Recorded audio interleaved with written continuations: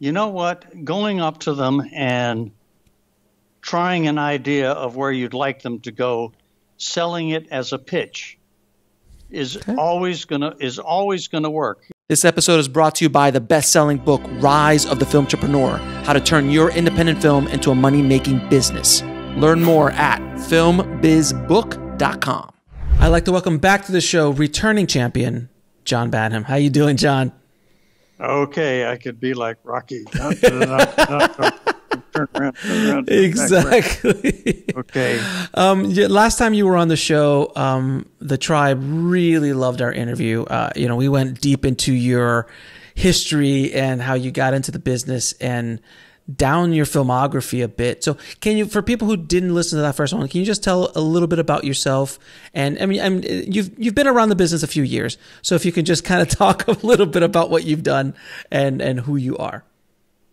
Okay. All right. Well, I came out here in the middle 60s into Los Angeles I was an escapee from the Yale Drama School.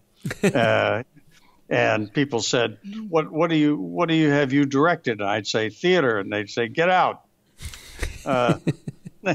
Nobody liked the idea. Theater, what's that? That's for weirdos.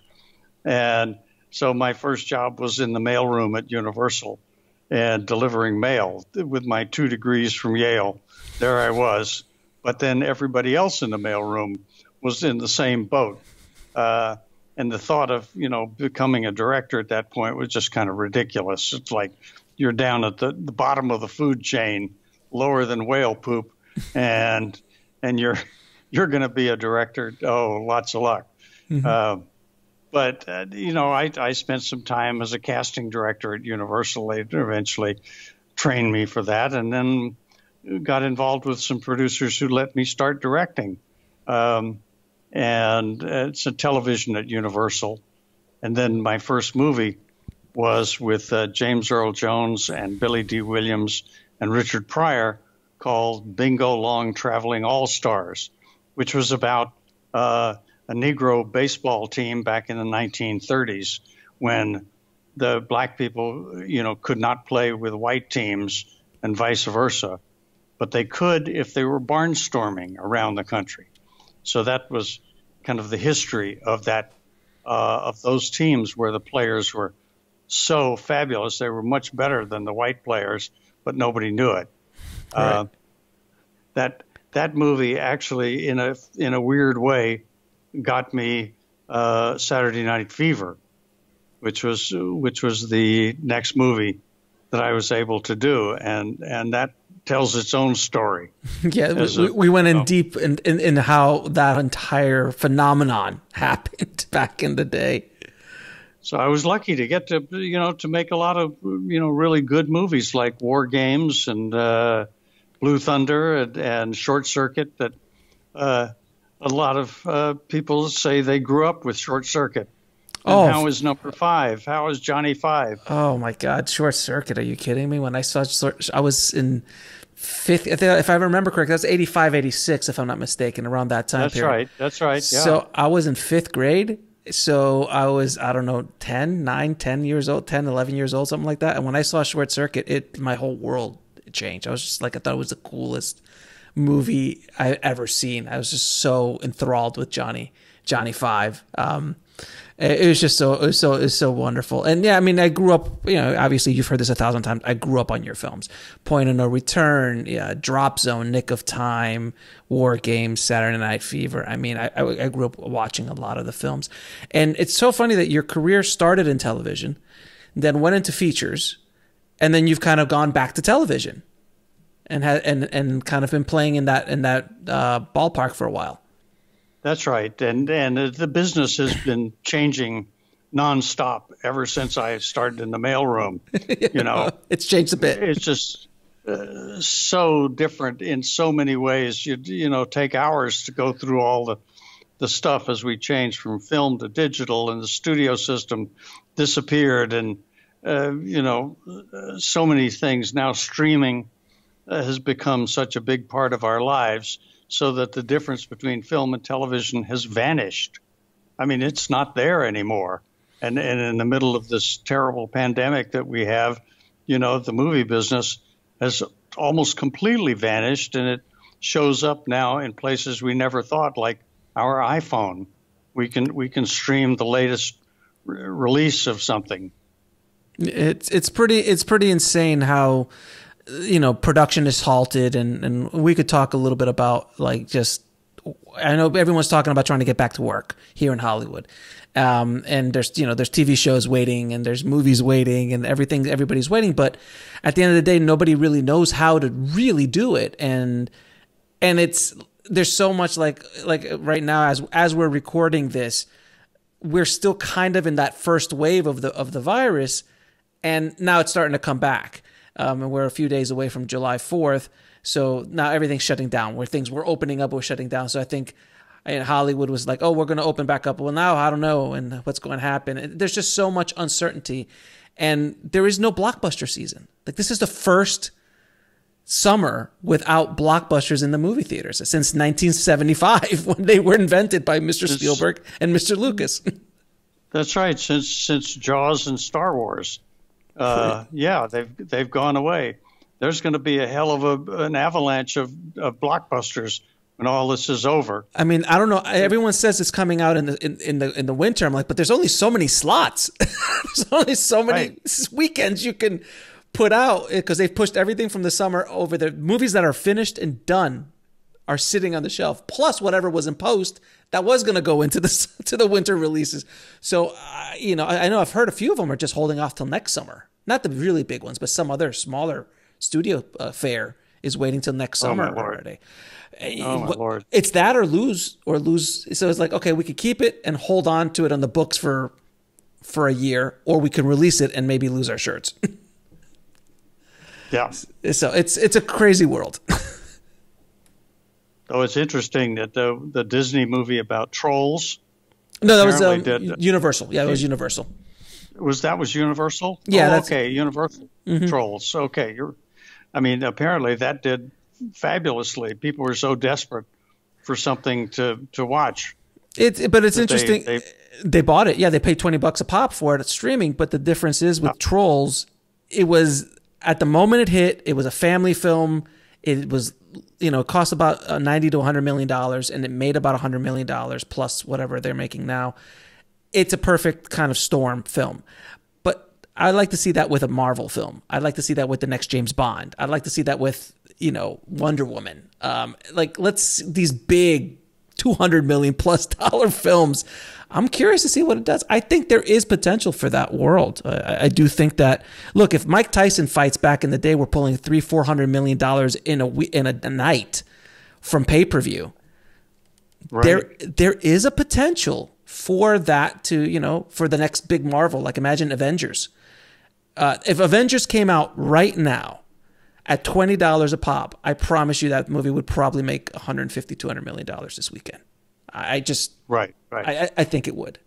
But it would be interesting. It will be. The whole world is changing so rapidly. Nobody knows what's going on. It's such a unique place in time, specifically for our industry. And you've been in our industry for a few years now, so you've seen things change. Absolutely seen things change. But you got to keep up. I mean, you can't let things get ahead of you, or there's just no way of catching up. Yeah, and one thing I love about watching your career is that you have kept up. You are working on, as of this year, you've been working on television shows and very, very hip and happening kind of fare out there, and it's amazing to watch how you are continuingly. You're an inspiration to all directors out there that you keep going and you keep making great work. After these years, it's really an inspiration to watch you. Well, it's fun doing it. That's the good part. If it can be fun doing it, then you're inspired to do more of it. I mean, just working on this show, ABC family show called Siren. Mm-hmm. We're learning so much about how to do underwater photography and transforming normal human beings into mermaids and mermen and having it absolutely believable. It doesn't look like they put on some dumb suit You know, it's completely believable. And you think, this is a miracle. We couldn't have even thought about doing this like 5 years ago or 10 years ago. And it's so marvelous to see, you know, if we can imagine it, we can do it nowadays, which is quite something. Would you agree that the you already said it, the line between television and films are starting to blur a bit, but I'm noticing just from my point of view that the technology that's happening in television right now is so exciting, specifically like in The Mandalorian with the volume and all the things that they're doing. They're starting to create very high-end looks and budget look, you know, production value at a very low cost. And I think that as this whole industry starts to shift, as we are shifting right now, the $250 million plus film, you know, might become a little bit more extinct because it's just financially, like right now we have no movie theaters. So is there a business model that makes sense for a $250 million plus film without a theatrical release? As we start shifting more towards streaming and moving towards that world, I feel that a lot of filmmaking is they're taking from television now, as opposed to television taking from filmmaking, as far as cost is concerned and quality. Correct? Yeah. Well, I mean, The Mandalorian is just like another almost quantum leap forward. It was strangely with history going way back to the very beginning of film, where rear projection was the standard of doing things, you know, and then it became outmoded and turned into blue screen, then sodium screen and green screen and all these different screens. But now there we are right back because they could invent these giant LED screens. So you get what you see is what you get. You know, you have this marvelous stuff and you probably don't have to move the camera around very much at all, because you just keep moving the background, changing things around. What I saw from there's a behind the scenes series on Disney Plus explaining the technology is now with the camera talks to the background. So as the camera moves in real space, the perspective changes only in the view of the camera. So you could see, if you're just standing behind watching this whole thing, you just see the focus change, you see the perspective change. So it's like you're on a real location. It's mind-blowing. It really is. Right. Absolutely. It's a YouTube video, isn't it, that explains all of that. There's a couple of that, and then there's a series on Disney Plus that explains the entire making of The Mandalorian as well, right, which is wonderful. So today I wanted to talk about acting and dealing with actors and how you direct actors, because you have obviously such an experience with it. What are the major differences between directing actors and specifically, but in general, directing television, streaming versus feature films? There's no difference. Okay. Next question. There's no difference. There's no difference. You have the same problems in both places. You've got all kinds of stories. Mm-hmm. You know, there's no single kind of story in either field, and actors are coming in and directing actors 101. The first thing that you have to do with them in wherever is to make them feel comfortable and make them feel relaxed. So many of our directors don't know how to do that. They're so focused on the camera angles, the lighting, you know, the shooting, that they don't take the time to get, you know, this delicate, you know, nervous actor who's coming in bearing his guts in front of everybody, and needing to know that they've got somebody there that's got their back, their front, you know, is there supporting them. You're the coach, and you're there for them. So that's the very first thing that you have to do, and that's going to apply wherever. I mean, I teach all of my students that the first thing they do when they get to the set in the morning is they find the actor wherever they are, and talk to them about that day's work. Not something that takes very long at all. It's easy to do, but there's that actor sitting in the makeup chair or something, just fretting and nervous about what today's scene is going to be like, especially the poor day players and the people who are there for just a short while. I mean, they need the most help at all. The guys who are the leads in the show, they're pretty suave and savvy, and they know what's going on, but they still need direction. They still, they still look at you at the end of takes and go, how was it? How was it?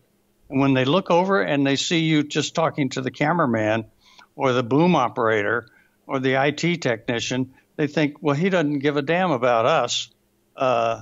And they, they lose confidence and the morale goes down. So this is a huge part of it.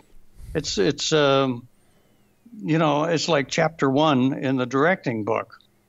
No, and so people say, "Oh yeah, that's easy. That's easy," and then they forget and just don't do it. And just start talking to the cameraman about how about a cool low angle with a 5mm. Right. So there is no such thing as a 5mm lens. Yeah, but what if there were? Exactly. Well, then, so what does that first conversation with an actor about his or her character look like? Like, how does that go when you're approaching, not in television, but let's say in a feature film process? You're walking up to the actor for the first time, talking to them about their character. How does that conversation go? How do you see this guy? What do you think about this character? Tell me about him. Oh, that's interesting. Now, just for a moment, imagine that some god-awful idea is coming out of the actor's mouth. Usually not.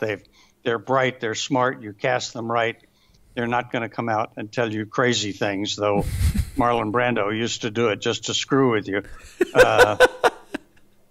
Did you ever get a chance to work with Did you ever get a chance to work with Marlon Brando? No, but my good friend Richard Donner directed him in the Superman.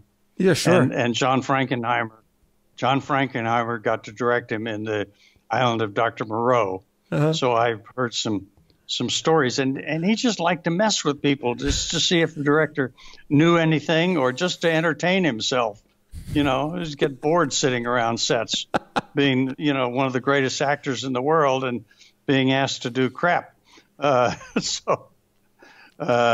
So he just liked to mess with the directors. But if the actor is coming to you and the idea that they're putting forward is just awful, the way to come back to them is to say, not that's a terrible idea or that's not what we're going to do. It's to say, wow, I never thought of it that way. Tell me more. I want to hear more about this stuff. And that the actor has spent some time thinking about their character and what they have. Let them get a chance to get it out. Let them get it out. If you don't let them get it out of their system, it's going to be in there just causing trouble. And whereas once you share ideas, and this goes down to even discussing how the scene is going to be blocked, and how this moment is going to be. You're always listening. You have to train your listening genes to be paying attention and not to be selling your own ideas as much as giving the actor a chance to kind of catch up with you and see what they've been thinking about. Because, gosh, guess what? They might actually have a good idea. And if they don't have a good idea, if they have a terrible idea, you can usually start to work around it. If you ignore it, it'll just come back and bite you. So, bonding with your actors, making a good relationship with them right off the bat, and so on, because so many actors just don't trust directors at all. Mm-hmm. They've been manhandled and ignored, and directors are afraid of them, hide in Video Village, behind a bunch of displays and have the headphones on, which never come off. And I learned from Sidney Lumet, who says in his book, after every take, I run over to every single actor in the scene, and give them, a little bit of a note or pat on the back, a wink, just something real quickly. He says, we never lose any time. I shoot my movies in 30 days. so it can't take any time to do it, but it definitely, lets the actor know that you're thinking about them, you're watching them, you're encouraging them. It makes a big difference. When I read that, I said, oh my God, that's going to take so much time. But what the hell it's Sidney Lumet. I should be listening, right? Right. I can try this. This is not Jaime Uncle Schwartz, the crap director. So I started doing it, going, this only takes a few seconds. This is really easy, and the actors really appreciate it. They appreciate it when you listen to them and take advantage of their process, and not be afraid of them. So let me ask you. So in your career, you have worked with a couple of movie stars over the course of your career. So how do you direct a Johnny Depp or a Wesley Snipes at the height of his career, or these Christopher Walken? Like how do you direct movie stars like that? Well, you've got to sit and have conversations with them. Sidney Pollack talked to me about how he rehearses with Redford or Streisand or so many of the stars that Pacino, and how does he work with them? And it's to spend. He says, I'll get Redford up to my place for a weekend, and we'll just sit and hang out and sort of talk about the character and so on. I don't necessarily get them together with the other actors because I like that freshness of them confronting each other. They're trained and so on. They're pretty good at it. But, I get their thoughts. I get us on the same page. I don't want to get to the set and find out that we see the character totally differently. Now, if we're on the same page for that, I'm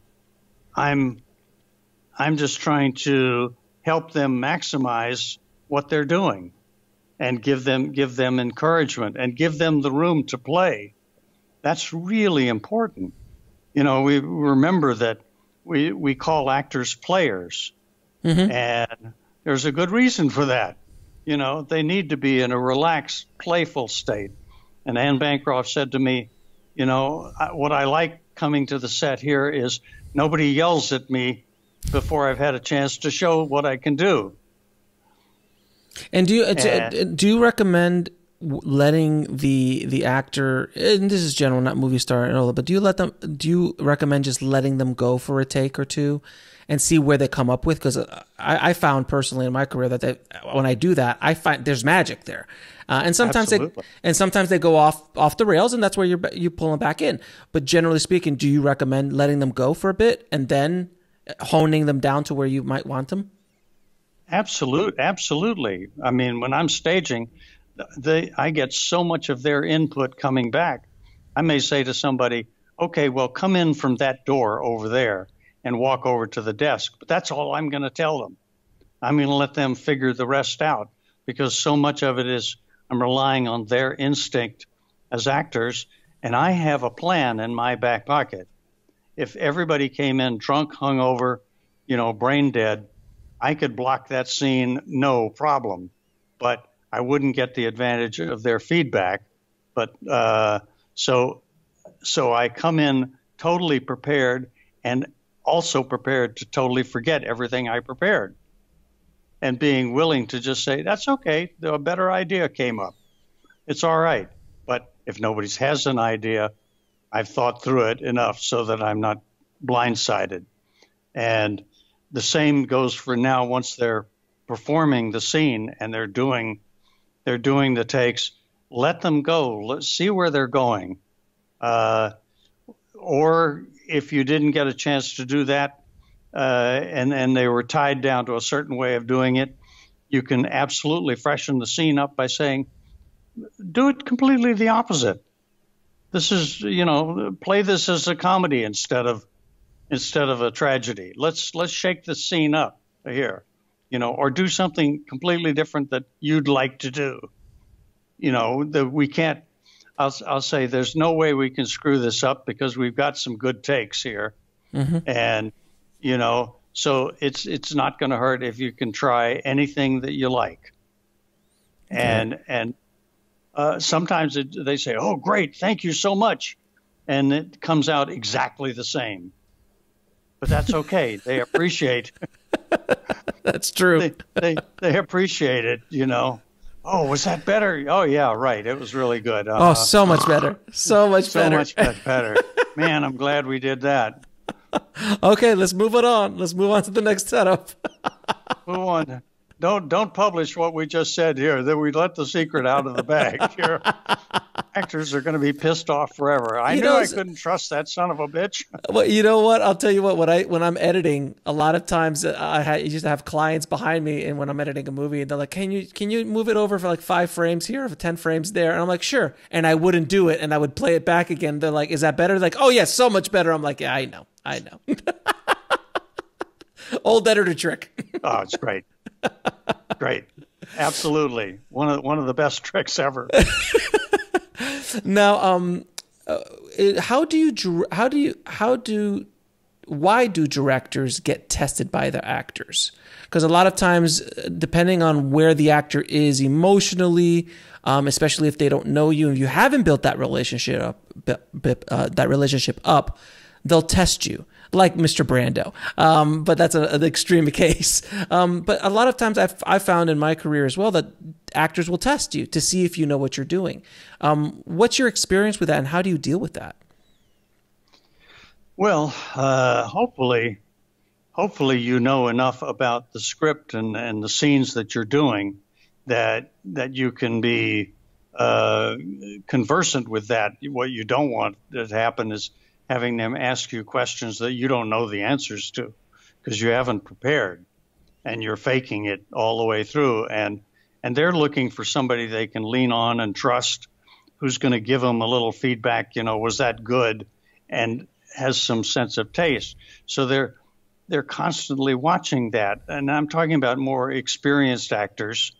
The beginning actors tend to be much more malleable because they don't know quite enough and they don't know who to trust. But the experienced ones are going, am I going to pay any attention to this guy?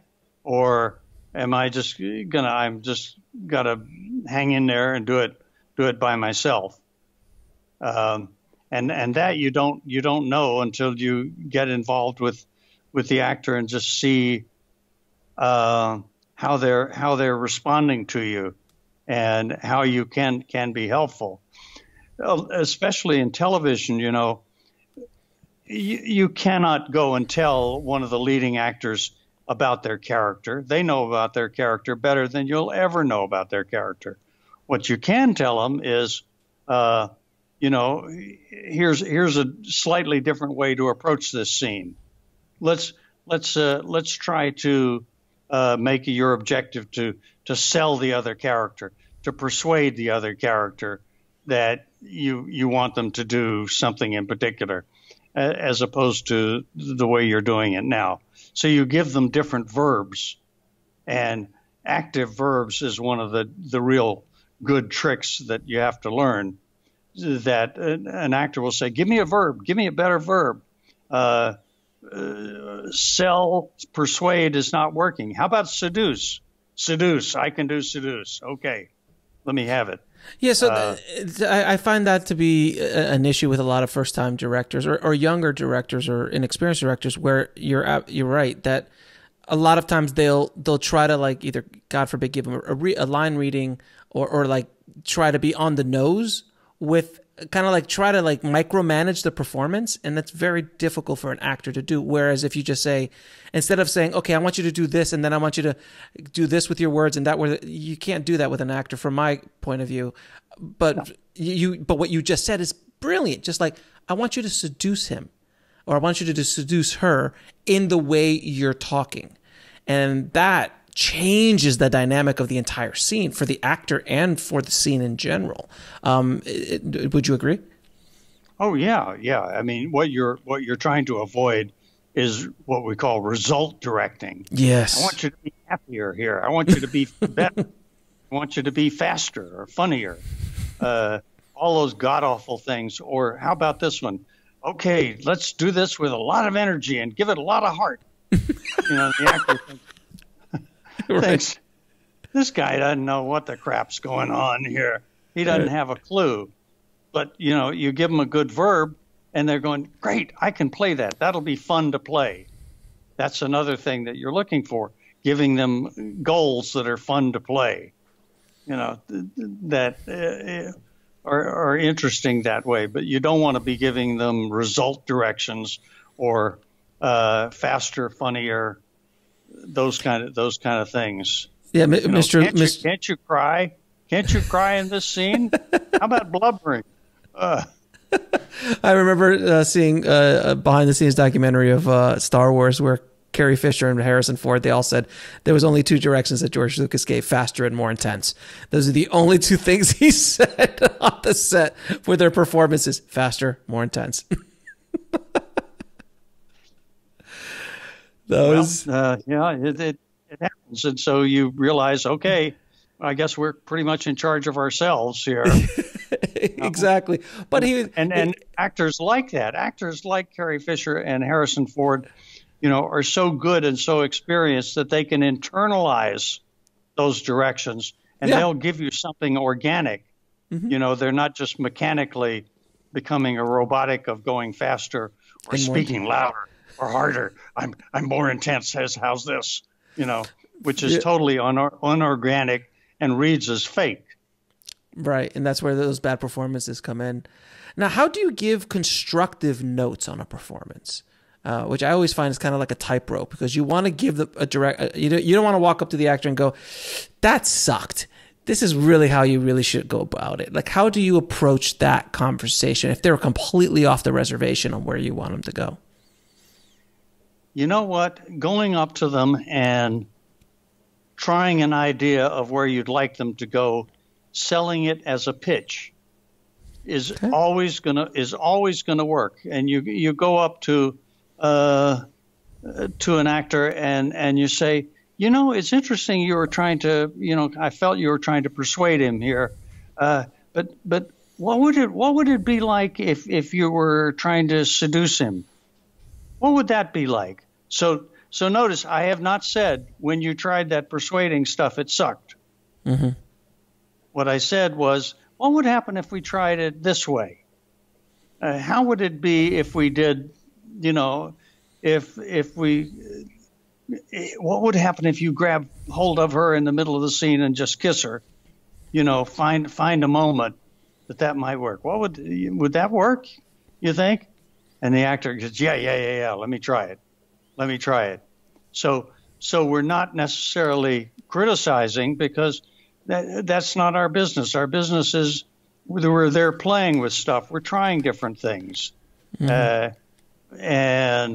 we're trying not to be judgmental about it, because actors, no matter how tough they may act, they're very sensitive people, and you don't want to be bullshitting them. So you're saying, okay, we're here in the playground, we're playing, let's try it this way. What would happen if? And notice again, I'm not giving orders, I'm asking questions. That's great advice. That's really, really great advice.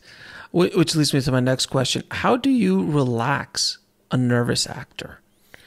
Because a nervous actor is like having a skittish cat on set. You need to relax them. How do you relax them? Boy, that's tough. I think sometimes if you've got a little bit of time, to take a break and say, hey, come on over with me over to craft service. Mm-hmm. You want some coffee, or you feel like some a Coke or something, and go over and just be talking to them about everything but the scene. Talk about, how was your morning? How did you get along? I heard you guys got a new dog. How's that going? Is he house trained yet? Isn't that the bitch when they poop all over your, all your shoes in the dining room you're having dinner? So you talk about everything except the scene. And Uh, First of all, it kind of helps them see that you're not freaking out about it. Um, you have a chance. I've taken actors out and, let's walk around the soundstage here, go outside and, take a breath of fresh air, and let's not talk about the scene. Let's go back in. It takes a bit for them to relax, to get all that stress out, because it's building up like crazy inside of them. And if they're frustrated about what they're doing, I mean, you can always go up to the actor and say, "Now, what are you playing here? What's your goal here? What do you think is going on here? What do you want out of this scene?" That's always something you can go back to at the beginning and say, let's focus again on what the scene's about. That can be very, very helpful, just to remind them of their goals and their objectives, and what the obstacle is.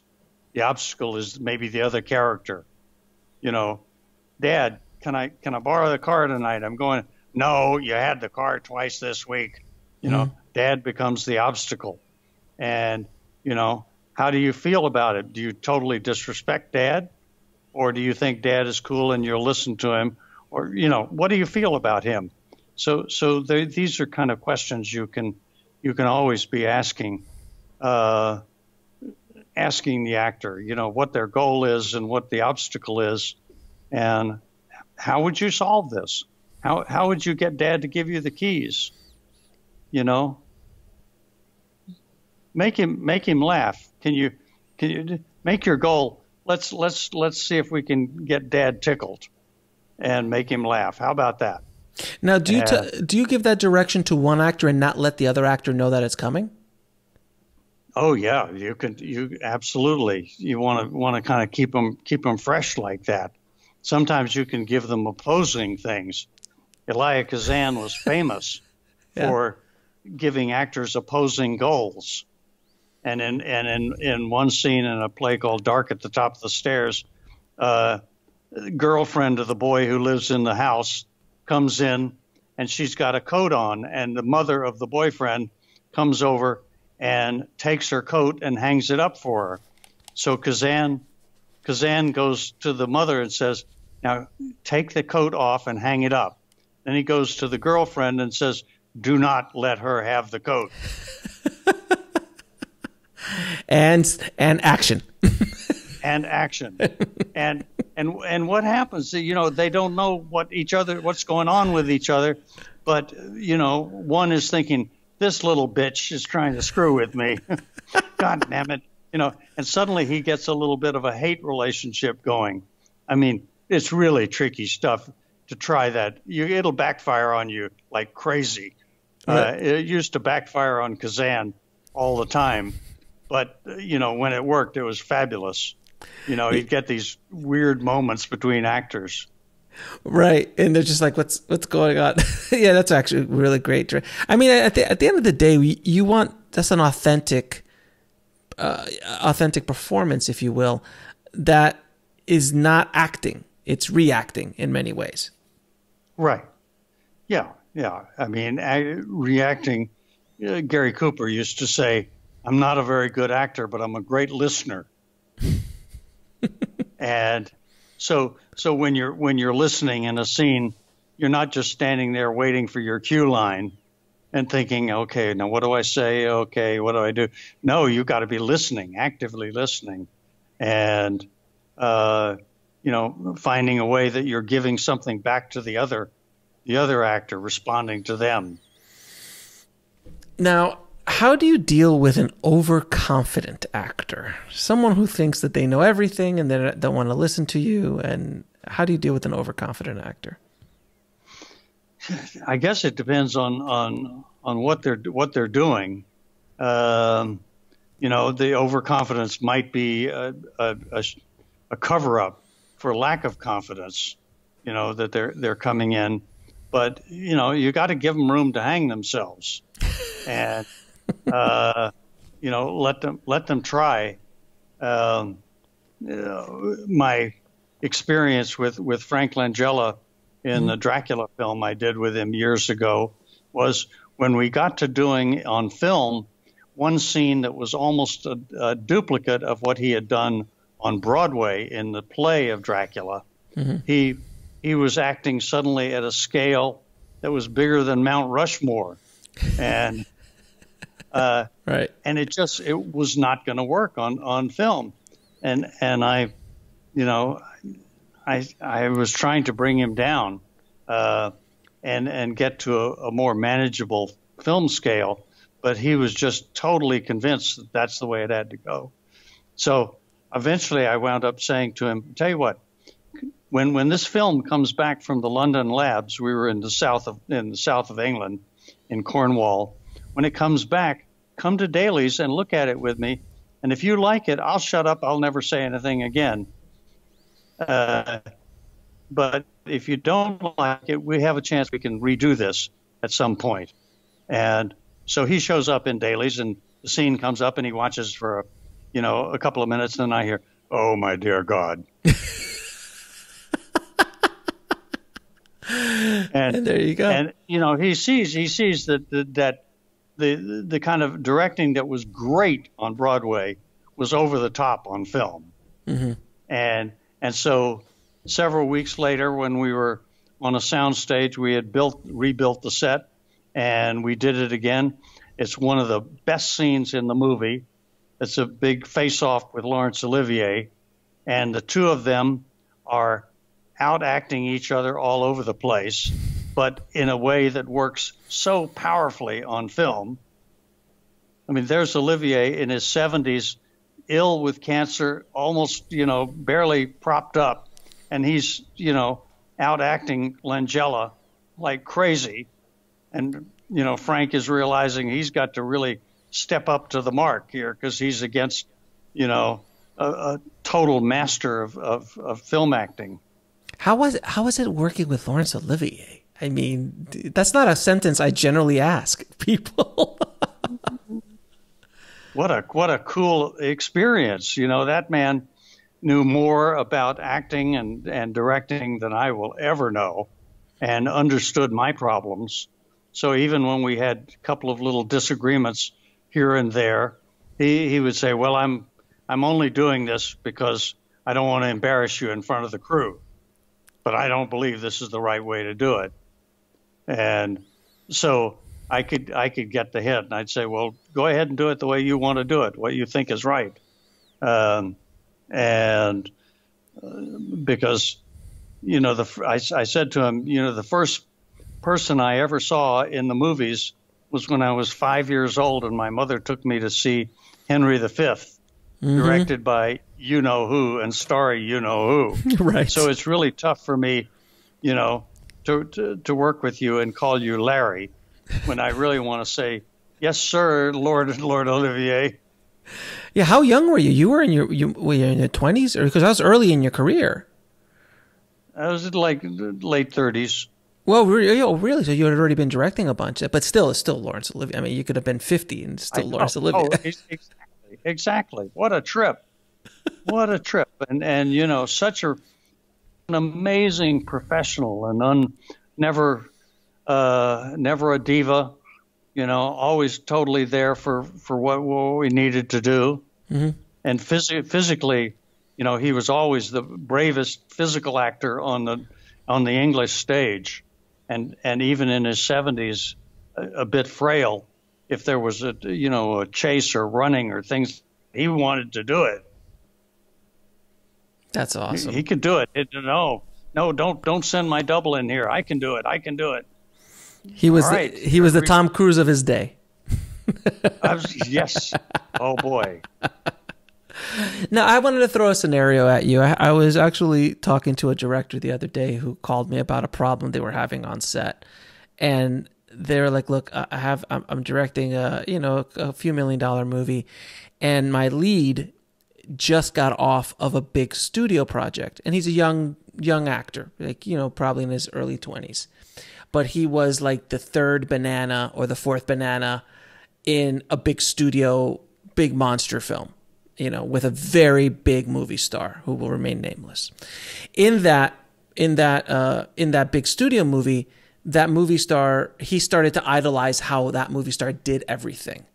So he would like whatever that movie star did, he started taking notes, and he started acting like that movie star on this $1 or $2 million film, saying that I'm never going to allow myself to be shot sitting down because this movie star doesn't allow that to happen.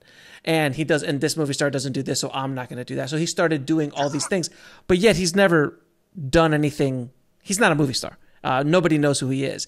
But since he played the second or third banana in this, his ego was out of control. How do you deal with that? If this is your lead and the reason for the financing of the film, how do you handle that situation, in your opinion? Wow, that is a tough one. Mm-hmm.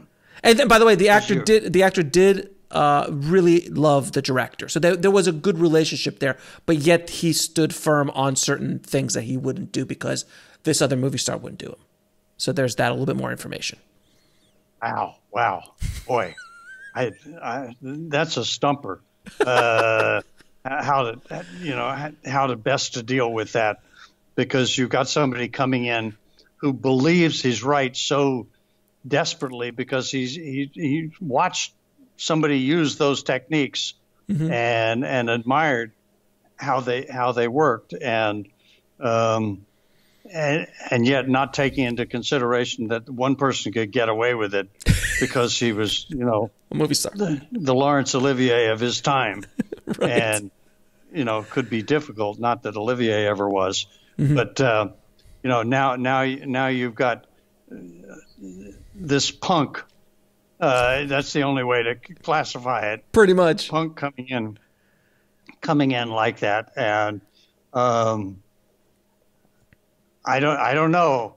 I think you have to have some conversations in the motorhome about how we're gonna deal with this, so that you don't have these conversations in public. That's at least one of the first things I would do, because when you have them in public, people feel, honor bound to maintain that position, and to the death. Mm-hmm. And they have an audience. So when these things come up in front of the crew, the first thing you got to do is, get them out of there and get them in a place where you can have the conversation and talk to them about, tell me why you think that you wouldn't get shot sitting down. How does that work? Talk to me about that. And see if you can think out of good argument, but definitely you have to hear them out. Mm-hmm. That's for sure. You have to hear them out. It has to be in private, where you can listen to them and listen to their opinions, and then they may be willing to listen to the problems that you have in allowing them to do this. Why shooting them sitting down is right. Is not a good idea, and why you have to be standing up. I take it that's what he wanted to do. The other way, he always wanted to be standing up. He never wanted to be shot in a position of not powerful or not heroic. Right. Yeah. I got it. Yeah. Always doing that. Oh my God. Okay. I mean, after the show is over, I'll tell you who the star he was emulating is. But that's a difficult scenario. And by the way, this director was the second film that he had been doing, so he's still just getting off the ground himself. So he really didn't have a lot of experience to kind of fall back on, or a filmography or anything that he could fall back on to just go, look, man, I've done this for a while. This is just the way it's going to be. Well, yeah. And if you're, one of our great directors, the intimidation factor precedes them, Right. and they don't have to do anything. But somebody more beginning, and I can remember back to those days with me, where you're constantly having to prove yourself, and an arrogant or a very strong-minded actor is going to try to walk all over you, and that's really tough to deal with. But listening to them, and getting them to be able to articulate their points of view, and so on, is a start on how you're gonna do that. But do you feel that a lot of this is just fear and insecurity? I mean, when you have an actor who's doing that, it's just coming from fear and insecurity. And if you can address that, you might be able to break through. Right. Yeah, of course it is. It's a very defensive thing. It's, here's a way I can get through my life. I've seen a guy who can do it a certain way and is really cool when he does it this way, so I'm going to emulate that. And now I have to defend that position at the same time, and I get very defensive about it. So the first bad thing I could do is come in and say, no. You don't want to do that. I had you may have heard me tell this story with worked with Goldie Hawn on a movie called Bird on the Wire. Sure, Mel Gibson and Goldie, yeah. And there's a scene where she and Mel Gibson, when they were boyfriend and girlfriend years ago, were riding on a roller coaster, and she thinks back to that. She tells me on the day that we're lining up the roller coaster shot that she hates roller coasters. She's only been working with us on the picture for 4 months, but now she picks the day to tell me she doesn't like roller coasters, and she doesn't want to do it. Right. And we shoot something else that day, and I'm going, well, this is half our day's work today, and so I was saying, well, tell me more about this. Why are you afraid? And how does this bother you? And I let her talk about it. And I said, the one thing I think that the roller coaster does for us is it helps show the relationship between these when they were boyfriend and girlfriend and in a relationship, and how much fun they were having. So, what would you think? What would you think about this, Goldie? What would you think if we took the roller coaster when it rolls into the station and stops? You know where that is, right? Yes, I know. Well, what if we could back that roller coaster up about 50 or 100 feet and have you be in it, and it just rolls into the station, and you just, act your ass off being delighted and gleeful, and we can use that. And otherwise, I can use your photo double, Dawn, and she can hide her face, and we'll get by with it. She said, well, I can do that. I can do it. Just do 100 feet, roll in. Absolutely. That's all we have to do. And she gets into there, and we get the cameras lined up, and she's sitting in kind of Mel Gibson's lap in the front car of the roller coaster. Start the cameras. It comes rolling in. Boom. It's all done. And I'm running over while the guys are checking the cameras to make sure they rolled. And I hear Mel talking to her, and he's saying, well, that was nothing. She said, that's all there is? I mean, that was the thing? He said, yeah, it's no big deal. And I suddenly went, oh, my God. Okay, quick. I motioned to the camera guys, get away from the camera. I roll the camera. And I waved to the guy who ran the roller coaster, start the roller coaster, go, go, go. And it just took off with them in it. I'm assuming you had a camera in there covering it? Oh, yeah, we had 2 cameras on it covering it. And it goes up and around. I'm going, I am in such trouble if she didn't have a good time like this. I am so screwed. I can't believe it. But I had to just go for it. And it comes rolling back around about 2 minutes later. And her eyes are as big as saucers. And she's laughing and cackling and carrying on and say, oh, that was great. I love that. And I'm good. Oh, thank God. And thank God the camera rolled and I'm not fired. That could have turned ugly very quickly.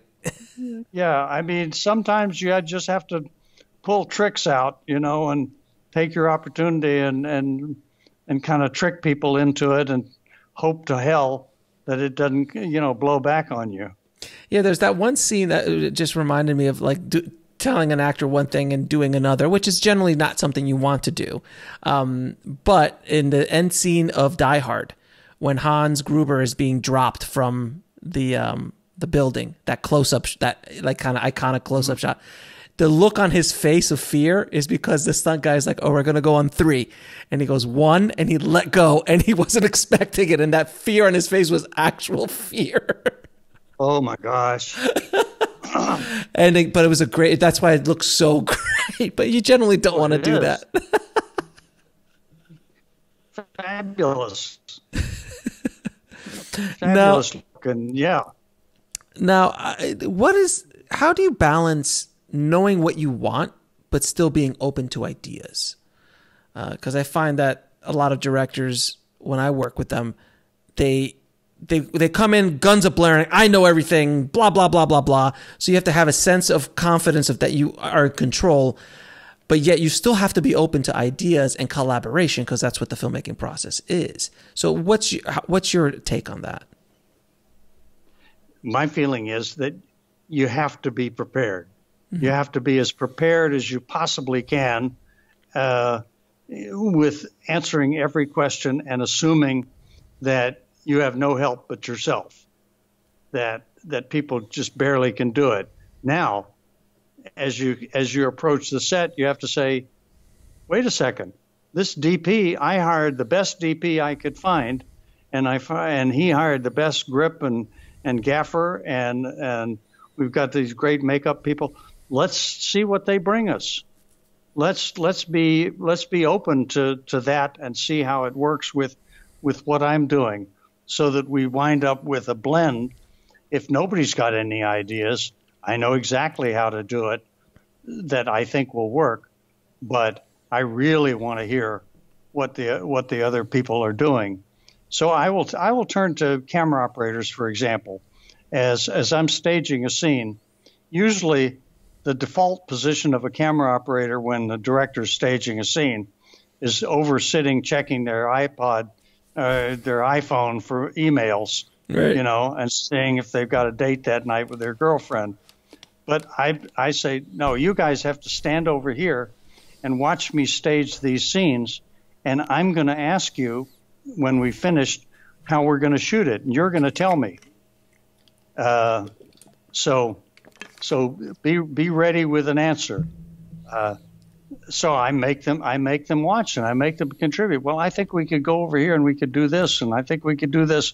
And so what we wind up with is maybe a blending of ideas or trying a couple of different approaches to things. But I really make people come in and collaborate with me. And they're used to working a lot in situations where they just sit back and wait to be told what to do, which is the worst use of creative people. These people, I'm a camera operator, but that means I got here because I've got a very creative sense of, how to work with this piece of machinery. And, I don't want to be stuck into just a robotic operator of a piece of hardware. I want to be able to, contribute an idea. So if they know that I'm open to it, they're going to be more open to. So I get great suggestions that way. Now, I have to ask you, in your entire career, is there a scene, is there a moment that you consider like, this was just magic, this was amazing, this is my favorite favorite scene that I directed? What is that thing in your filmography that you still can remember to this day? You're going to think this one is crazy. Go for it. We talked about Short Circuit a little while ago, and I'm thinking I've got a scene in there where Ali Sheedy is dancing with number 5 Yeah, the I remember. robot, I remember it. and they're going to How Deep Is Your Love, uh, and here she is with this huge, unwieldy robot, and they're turning each other around. The robot is dipping her. I mean, we're doing crazy stuff here, and the playback is going with the Bee Gees singing "How Deep Is Your Love." I mean, it was so magical because it was so silly, Right. and yet it was the kind of thing you can do in movies that, just as a sense of magic that this big screwed together TV prop or movie prop of number 5, Right. could actually be doing this wonderful romantic dip and dance. So I remember standing there as we're going through the takes, just completely almost crying. You're like, this is just a piece of machinery. It's just so nuts.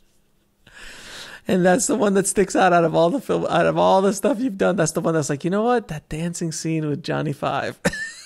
That's awesome. I mean, I'm sure there's plenty of others, but the first one that pops up in your head is that. You go, wow, well, that means something, I guess.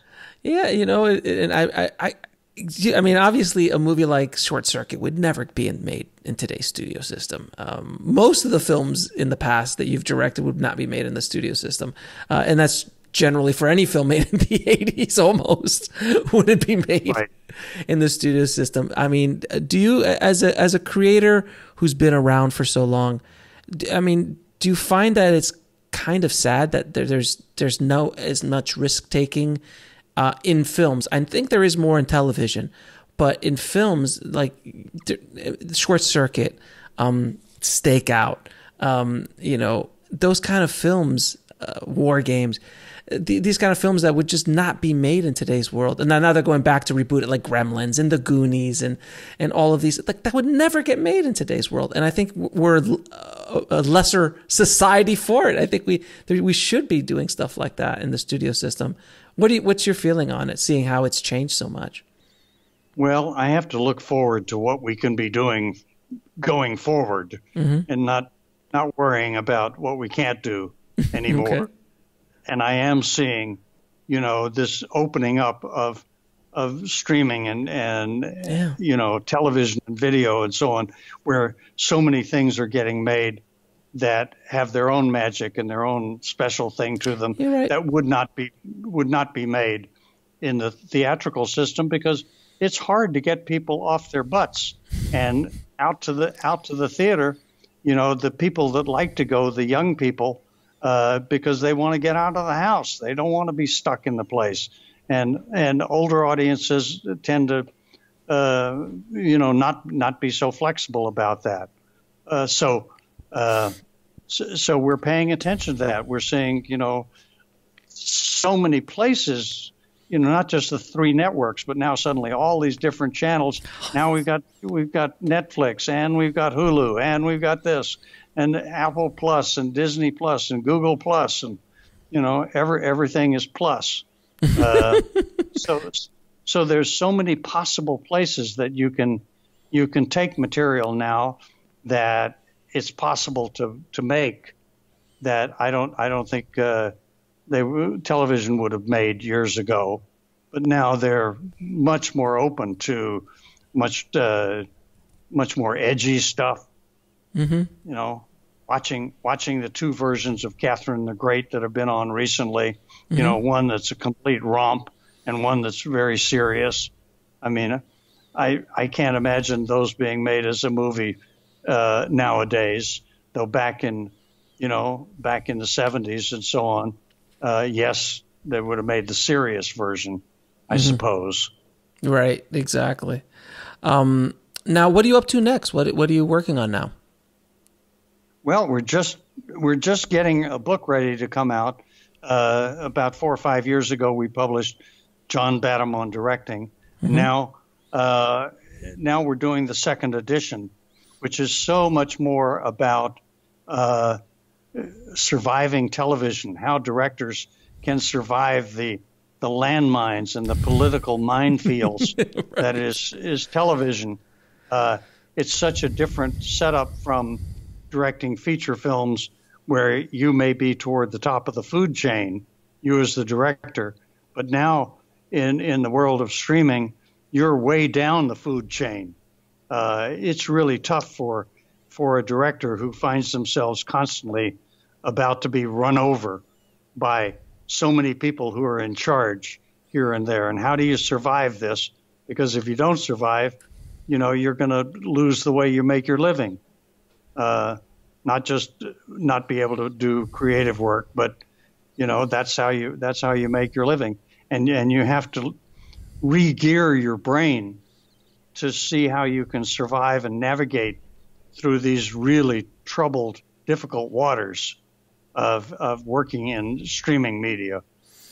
And that is where the majority, I mean, there's a lot more opportunity in streaming and television than there is in feature work nowadays. Oh, God. That's what's wonderful about it. I mean, instead of there just being 15 or 20 dramatic shows a week, now there are hundreds of them. Mm-hmm. And I tell my students at Chapman that I know we all want to make feature films, but I bet that most of us are going to start making our living, in a smaller medium. We may be doing quibbies or music videos or things for YouTube, things like that. There's great respectability in doing all of that, and it's creative work. So you don't want to turn up your nose, because that's how you're gonna survive and make a living as a director. If you're going to be snobby about it, you may never work. Very true. Very, very true. So, now, what advice would you give? What advice would you give a filmmaker trying to break into the business today? Thank God we have the kind of equipment that we have, where people are shooting films on their iPhones. Mm-hmm. I mean, it's amazing the quality that you can get on iPhones, even of a couple of generations ago. And I'm seeing what my students are shooting when they're going out. No longer are they going over to the gold room and getting, a Sony prosumer camera. They're doing it on the iPhones, and it's coming out really nicely.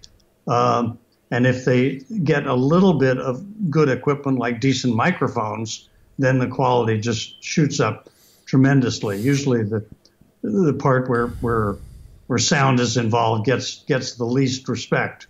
The visual always gets the strong respect. Anyway, the point being, you can make films that you can show to people. People that want to, are entitled to say to you, "Let me see something you've done. Let me look at, what's a short film or a short reel that you have," and that you can do, not having to be in film school. You can do it on your own, and it's a much more entrepreneurial type of business than it used to be, where when you were shooting 16 millimeter film and stuff like that, it was so bloody expensive that only a few people could even afford to buy the film stock. But nowadays, almost anybody can make a pretty decent looking film and give you a sense of, this person knows how to tell a story. That's what we want to see. Can we tell a story? Not can we shoot a cool angle? Right. Not have we got a wacky lens here, but can they tell a story? Can they show us a character? That ultimately is always going to be the most important thing. I mean, the thing that got Spielberg started is the famous Amblin, the film that he made for next to no money. You looked at it and you knew it had been made for 25 cents, but he told a story with characters that you loved, and it broke your heart by the end. And that was all it took to get him going, versus so many of the films that were being made by students at the time that you couldn't make heads or tails of. Now, what is the lesson that took you the longest to learn, whether in the film industry or in life?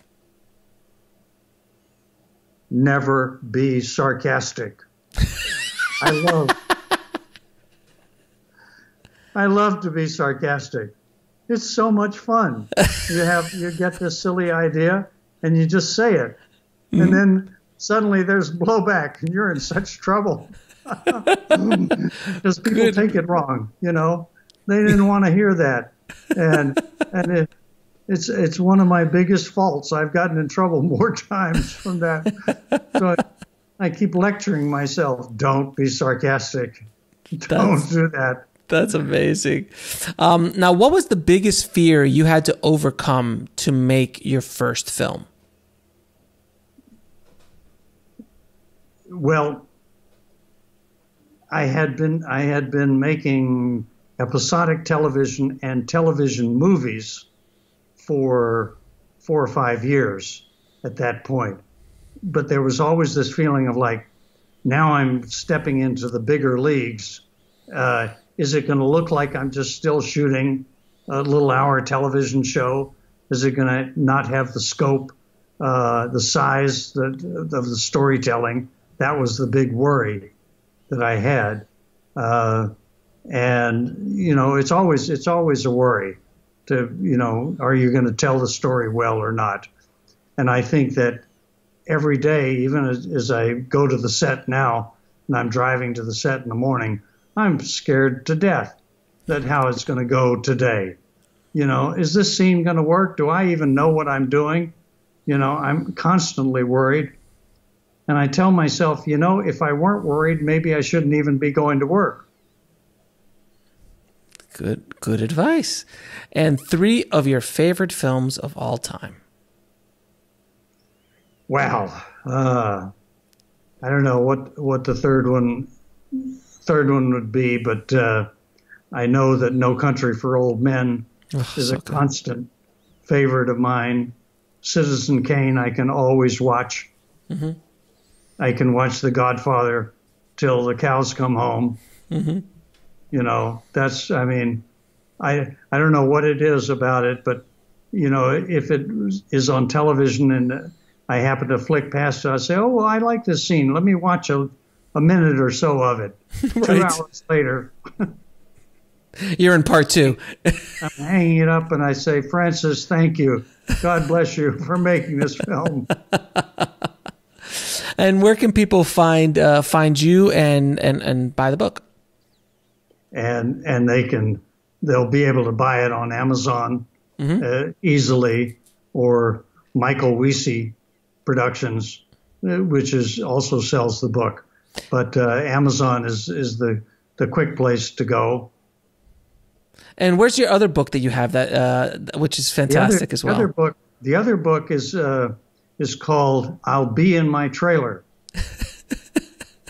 And it again talks about dealing with actors and how I managed to almost completely screw up the last couple of weeks of Saturday Night Fever by getting into a stupid argument with John Travolta that I didn't have to get into. And he turns and looks at me and says, I'll be in my trailer, and heads off to his trailer. Well, we're standing on the Verrazano Bridge at 2 a.m, and he's refusing to come out to shoot, all because of, you know, something stupid that I did. And a lot of the book is, you know, about what could I have done better so I never had to have this problem in the first place. Excellent. Not his fault. Right. Well, John, I recommend everyone pick up both of your books. I loved the first version of On Directing, and I'm looking forward to reading the second one as well. It is always a pleasure having you on the show, sir. I'm, as you know, a very, very big fan of your work and the continued work that you're doing with education at Chapman and through your book. So thank you again so much for being on the show.